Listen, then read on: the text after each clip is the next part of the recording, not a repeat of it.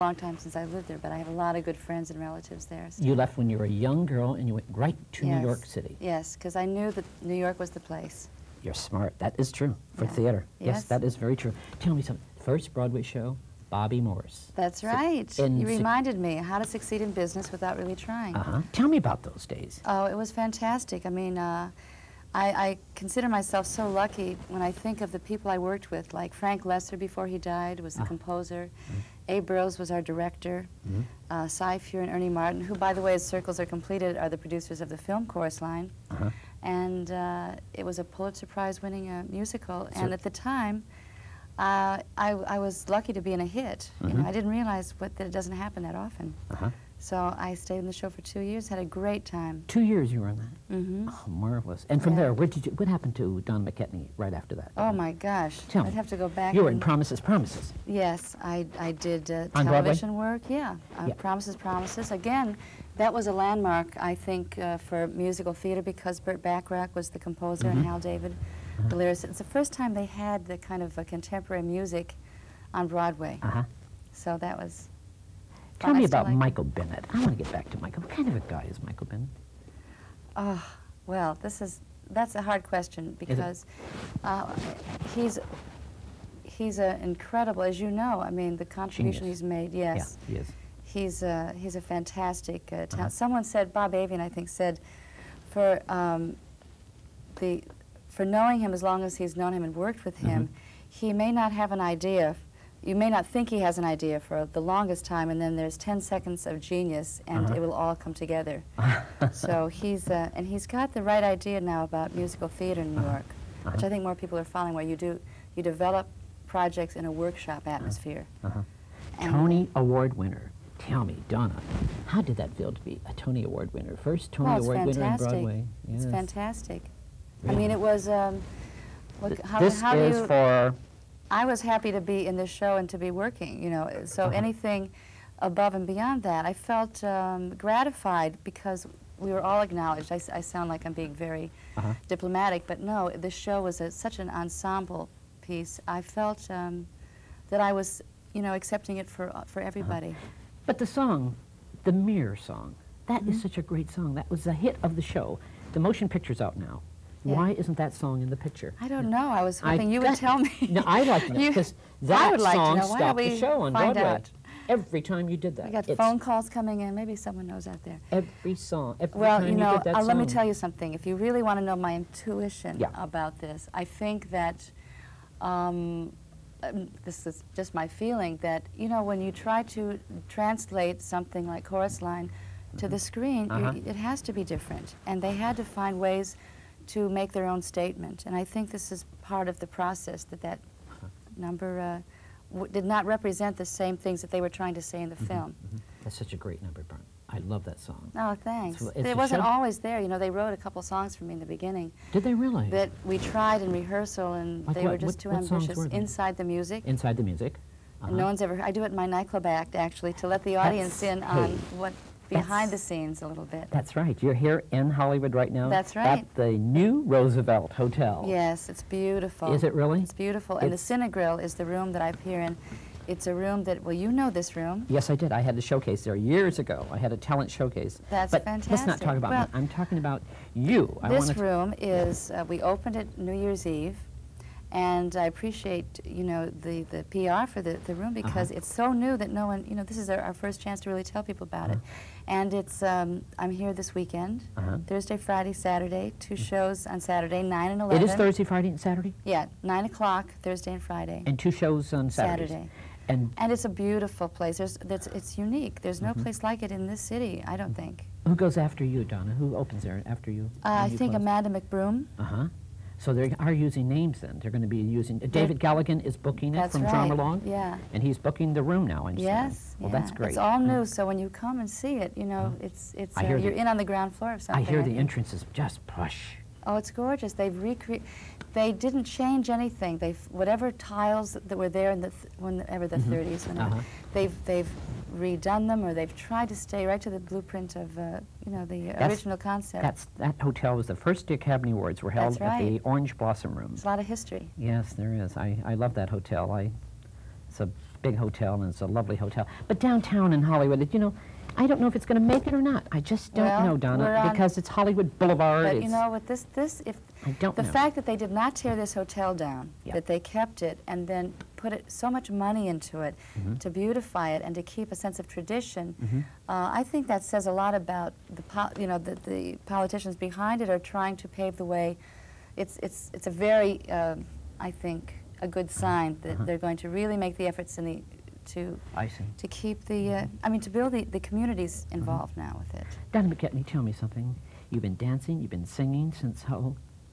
Oh, since... You were a little girl? Yeah, in dancing. Detroit? In Detroit? Yes. I was a little ballet girl. Were you really? Real ballet student. Your mother take care of, you know, she's not one of those ladies? No, not at all. She isn't, huh? No, she was totally shocked and surprised that I continued as long as I did. That what I had part of Detroit are you from originally? What area? Like Birmingham. Dearborn? I studied in Dearborn. Yeah, because I did a club there. I worked at a club called the Gay Haven with J.P. Morgan years ago in the 50s. Yeah. It was a very popular club. Have you ever heard of that? I don't know. But I lived and I grew up in areas like the other side, Birmingham, Bloomfield Hills. Fairy tales. Tell me about fairy tales. Shelley Duvall's. Oh, yes. I want to know about that. Yes, you did wonderful. An episode of Fairy Tale? Yes, The Little Mermaid. It's coming out. It's a beautiful show. I mean, I like her a lot for, besides being a fan of hers. She has a wonderful thing here in that she gets everybody, they produce it so well that everybody just loves to work for them because they have such beautiful, every show is very innovative. For the fantasy, they create, they have to invent ways to create this fairy tale, the production values. I think that's a great show. I think it's a great idea. She came up with it's wonderful. Fantastic idea. It's a whole library, and I've seen them now. They sell them in the video stores. You can have a collection of all the Grimm fairy yours tales. is coming out when? You have Mermaid coming out, I think, in a few weeks. This year? Yeah. Is it coming out? Yeah. Great. I see. I love that. And you've done a lot of television, too, haven't you? Like Cheers? You've been on Cheers and Family Tides? Yeah. Tell me about that. Do you like doing sitcoms? I do, and I think those are two really good shows. Because you were on Fame for a long time. Yes, I like Fame, too, because they're conscientious, and I may be prejudiced about certain kinds of shows, but a lot of television I don't like. You know, I don't like to watch it, but I've been lucky to work on very good shows. You have. And Fame is very good. Yeah, they really care about it. They put a lot of work into it. They all work very hard on that show. Very hard. Yeah. You know, there is a gentleman right now I'd like you to meet. He has got just closed in a show, I think. I love him. At the Beverly Hills Playhouse. He's just great. Ray Stricklyn. Yes. I understand you went to see him. The last night. The last night? Oh, yes. I think he is just wonderful. I knew Tennessee Williams very well. I knew him very, very well, yeah. And this gentleman just shocked me when I saw him. I went to see him, and he's just incredible. Yes. And he's an incredible. As a matter of fact, he's just going to be winning the Drama Log Critic Award this Sunday. I think he's going to. Great. He's up for the award. He deserves it. Yes, Ray Stricklyn. I'd like you to meet him. Ray, how are you? Congratulations, first of all. Well, thank on you. your Hi, Donna. on your critical my drama award. Yeah, that's my nice. God. Ray, tell me, what's happening with that show? I mean, it's closing now. Tell me, I want to know what you're going to do about it. Oh, I feel very sad that it's closed, although it was my own choice, because we were doing very well. We ran Ray, I think Yes. we're going to click you on. Oh, click me on. Yeah, just push that in so we can hear you more. Just, I'm sorry. I ran a year to a day, a year and a day, and as you said, we closed last Sunday. But I closed it because it looks like the show's going to New York. Everyone tells me it is. And I hope it does, because I have a lot of friends in New York are waiting for you to come there. It scares me a little, because they're not too kind, the critics there, to L.A. actors, but... But you're not an L.A. actor, Ray. That's true, because no one would give me a job here. So No? I consider myself not an L.A. actor. You're not an L.A. actor. No. You're a New York actor, same as Donna McKechnie. But I've she is been away for many years. You know, you're not, you're very theater. You're very New York. He's an actor. He is an actor. He is an actor. Yes, he Consummate. Thank you. Yes, Yeah. but the show, but now you're doing Kobe's. Well, as a result, I said I didn't get a job. I did finally. Esther and Richard Shapiro, who are the exec producers on Dynasty, came to see my play about 4 months ago, and they came backstage and said they liked it and that I'd be hearing from them. Well, I just filed that away thinking, sure. But lo and behold, I got a call one day from my agent, said, you're not going to believe this. They've written a special guest part for you. Wonderful. There's hope. For 3 episodes. We don't have to go back to New York. We can stay here. So But the theater is coming here. There is theater in L.A. Isn't there, Donna? I think more and more. What do you think? oh, Amy? well, I think- certainly think so. I you think know. there is. And good theater. Good Because there are a theater. lot of New Yorkers here. That's what it is. Absolutely. All the New Yorkers are coming here. That's right. And I think there's a lot of good theater here. But that theater, I think that show would be wonderful in New York. I really do. Well, I The show think, is called, let people know what the well, show. it's I play Tennessee Williams in a visit with him, really. It's called Confessions of a Nightingale. And I closed it, as I started to say, to work on some new material before New York, hopefully. And so that I tried to incorporate some of the new material while running the show. And while sometimes it worked, I found it confusing, and I'd think, now where am I, you know? And so I thought I better close it and just concentrate on adding the new stuff. You know. Did you ever have you known Tennessee? I knew Tennessee, 25 years ago when I was a kid and had first gone to New York.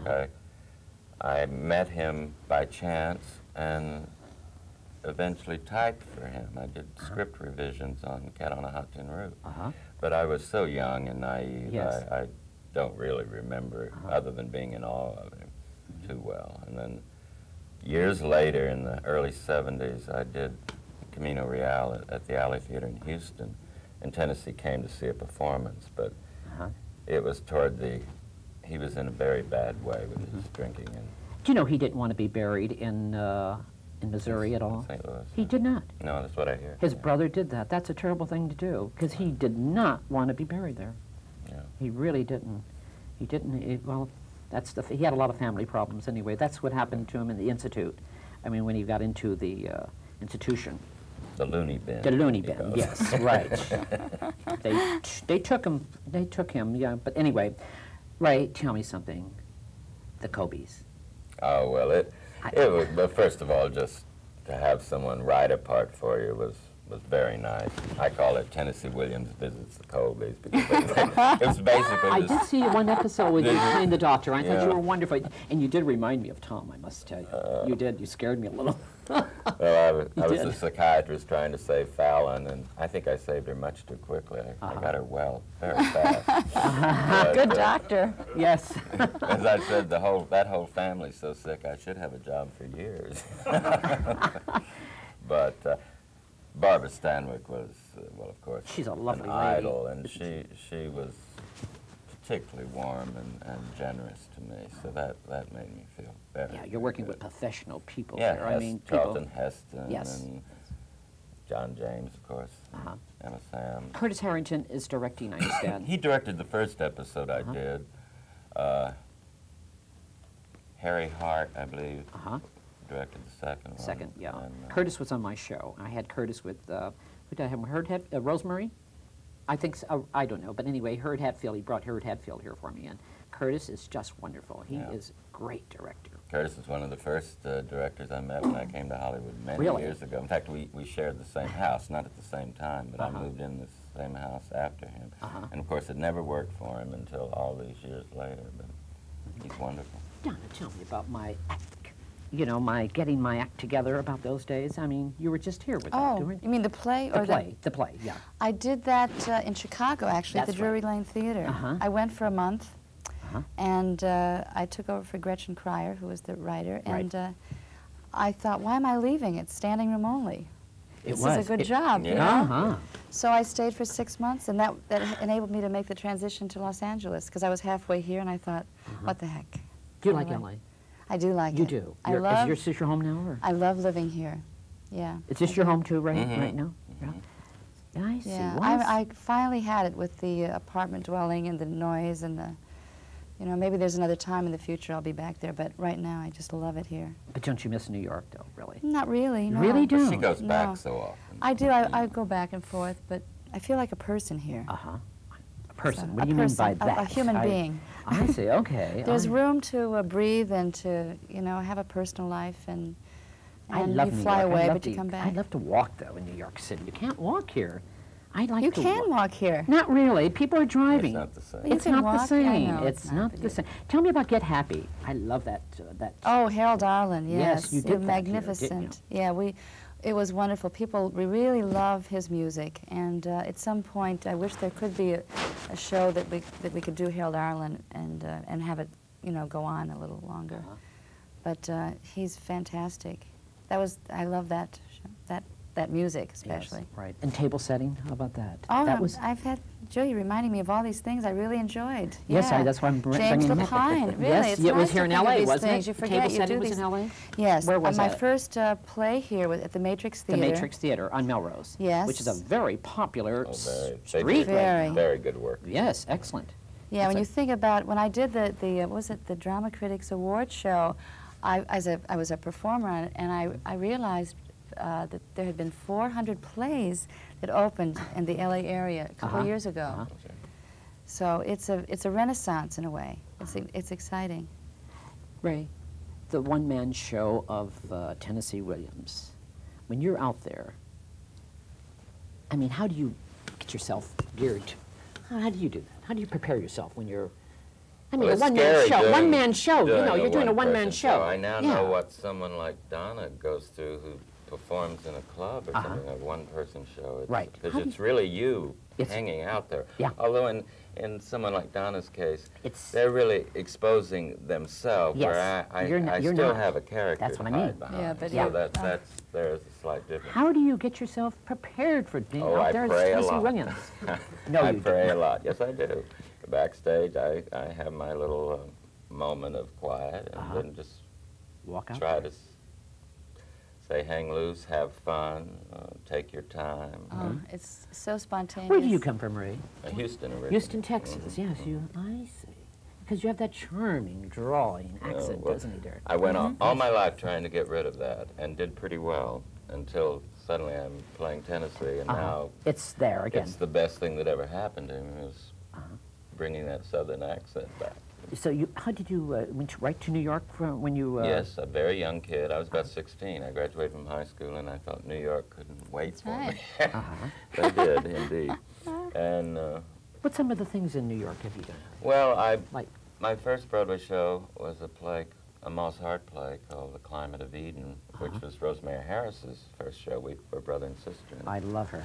And I was fortunate enough to win a Theatre World Award for one of the most promising of the season. Others being people that you've never heard of, like Paul Newman and Geraldine Page and Rosemary. And you wonder what happened to them. And Kim Stanley, don't leave her out. She wasn't that year, but she wasn't. Sherry North, I remember, was that year. Gwen Verdon, they had some terrific people. Then Hollywood beckoned, and I think I made a mistake coming here so early after I'd had a couple. I did Grass Harp also, the Truman Capote play. So you came from New York early here? Yeah, and I wish I'd stayed in New York longer and established the stage career more. I think it was, but it's the mistakes I think I made. And I was so young looking. When I was 25, which is about the age when I came to Hollywood, I looked about 15. I see. And so I arrived, ironically, the day Jimmy Dean was killed, who had been a friend of mine. So I always remember when I arrived in Hollywood. I was in Canada, in Montreal, that day, working at the El Morocco. And I got the news on stage. Yes, I remember that, that James Dean was just killed. Well, I arrived at the airport. And you were here. My agent and his wife came running to the gates. I got in early that morning, and Jimmy had been killed during the night, and the headlines, and I thought, what a way to arrive in Hollywood. I had James Bacon on my show, and James told me the day that, remember David, he said that, you weren't here that day? James Bacon said that when he saw James Dean the night before he got killed at the Italian restaurant in Hollywood, at the Villa Capri, he rushed in with his little car. He'd just gotten it. Just gotten it. Rushed in, and James Bacon says, you better behave yourself. You're going to get killed that way. And the next day, he got killed. Isn't that amazing? Wonderful. Yes. Wonderful talent. Yes, he was brilliant. Do you think he would have been a big star today if he... Oh, that's so hard to say. It is, isn't it? Crazy business. I would like to think he would be, because he was a special talent. He was, wasn't he? I have to think so. Yeah. Donna McKechnie, big film up there. I mean, big screen. I mean, wouldn't you like to do some big movies? I mean, sure. I mean, you're perfect. I think you are ideal. Now, why Sure. Course Line didn't? Why? What happened to Course Line? The film. Well, I don't know. I mean, you know. I think you. I really don't know. I mean, I'm being honest. I don't know, except that I think, again, I'm using some kind of Because you're intuition. beautiful, you're Well, talented. I don't think it has to do. I think it has to do with when you depart from the stage. Yeah. And you have another director. Don't you think that directors need, especially in film, to make their own statements? Yeah. They have to discover their own They wanted way. to. Especially look at this. The history on this. It traveled around from director to studio to director to writer for getting 8 it years. made. Yes. Just getting it made was so important, and I think that they wanted to do a 1980s version, and They did it. Yeah. they did it. Yeah. What would you advise the young people coming to Hollywood? You know, a young actress or young promising, you know, girl who really wants to come to Hollywood and or get into show business. Well, you know, what would you advise them? I would advise anyone going to either Hollywood or New York or wanting to be in theater or film or television is that don't be in such a rush. Even though there's a pressure on, you know, we see, you know, people now are 12 years old that are doing leading women parts. You know, don't rush it. Don't rush. They're Patience. fantastic. When I toured this past year all over the country, I met very talented kids in schools, and I talked to, you know, certain performing arts colleges, and I really feel this is true. You have to get your training in your town, or if you have to go to another town. Yes. Don't be so quick to come to LA or Yeah. New York. Make sure you have the confidence of knowing that you have a technique. You can make your work available to you, your talent, so that when the obstacles, right, when you come up against all the True. different rejections, It's you know, persistence too, isn't it, Donna? It's really Yes, you persistence, and need- patience and persistence. the work is the most important thing, and you have to be prepared. Work in front of an audience. You have to be prepared to, when you get the opportunity, to know what you're doing. That's why you have to study. And don't be so quick to come to New York and study. Also, teachers in New York charge a lot of money. You know, if you take a voice lesson in New York, it's $50 for half an hour. Is it real? So, I mean, you should stay in college. I mean, if there's performing arts schools, you should stay there. And I see. does that answer your question? Yes, it I does. can go on, No, you that's know. right, Donna. This You is a just, matter of passion. fact, you've been up since 6 o'clock this morning doing a Yeah, lot of I'm awake interviews. now. Yes, you are. But tell me something. You were doing the benefit for the AIDS today. You did something for the AIDS? Yes, we had a press conference. The information went out today that there's going to be a wonderful program, an evening, February 10th in Scottsdale, Arizona, of which they are, during the day, I imagine this is going to happen, they're going to auction Arabian horses, 10 fantastic horses, and their goal is to make over $1 million for AIDS research. And that's nice. Yes, and Elizabeth Taylor was given the award of the Woman of the Year. Woman of the, am I getting this right? Woman of the Year for this new AIDS project, and she spoke very beautifully and personally about her commitment to it, and so she, you know, is waving the banner and bringing everybody around and along with this. I like stars that are helping people, young performers, big names, like Liza Minnelli. She is helping a young man by the name of Michael Feinstein right now. That is a nice thing to do. Young people, you know, that is nice to go out there. Big performers, names like that, are helping young, very talented, promising performers. And I thought that was a very nice gesture of a lady like Liza Minnelli to go out there and do that. It's a lovely thing. Ray, that play, I got the Nightingale. It's got to go to New York, or bring it back here. We got to do something. I may do a few extra performances here if all the New York production works out. Just a few private performances to try out the new material and invite friends. Real quickly, Nightingale. Some of the just some of the little dialogue. Can you just give? Goodness. Is it difficult? Just to say a few. Just a few things. Tennessee Williams. I hate to throw that at you, if you can, or if you would like to. Am I naughty? Yes, you are. I'm not terrible. You didn't prepare me. No, we don't have to prepare you, Ray. I'll just... It's almost as bad as what is Michael Bennett like. Am I really? I'm sorry. I'm just trying to think of Just Anything of Tennessee. Well, I just think at the very end of the play,